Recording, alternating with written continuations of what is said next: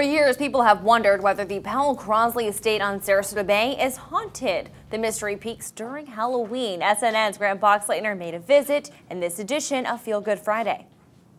It's Feel Good Friday, it is Halloween, and I am in the Powel Crosley estate. And every October, this place takes on a mysterious persona. Right now, I'm joined by Sean, and this place, there's some intrigue and some fascination with it. What makes it so that way? I think it's because of the fact that it was built in 1929. It is a historic mansion.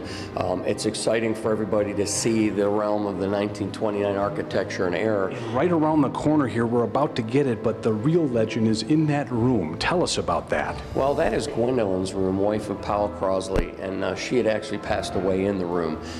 So there's rumors, of course, that they have heard of ghosts and ghost stories. However, nothing ingrained in stone with that, but it's just kind of a neat thing that people talk about. And it brings people out here, ghost tours, lots of other things happening here at the estate.